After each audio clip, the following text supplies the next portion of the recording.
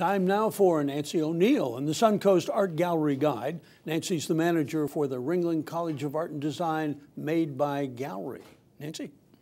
This week we visit the Harmony Gallery in the Beatrice Freeman Symphony Center to check out Louis Miller's exhibition.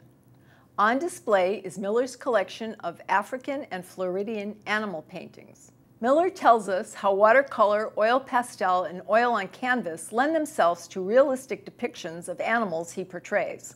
The textures of the animal, fur, and their bodies, they need some kind of medium that you can either scrape away or you can feather in nice and lightly with watercolors.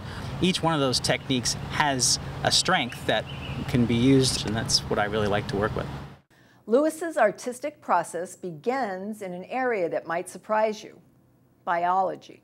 In the animal portraits, just like when you draw a human, you need to know what is going on inside. So you need to know the muscle structure and the bone structure, so that when you're painting it or drawing it, you can understand why something is formed the way it is. And it really does influence the way you paint it. The Harmony Gallery is open Monday through Friday from 8:30 to 4:30 and whenever the building is open to the public. A portion of the proceeds from the sale of Miller's art will be donated to the Sarasota Orchestra. The public is invited to a reception for Miller on Wednesday, October 21st at 5 p.m.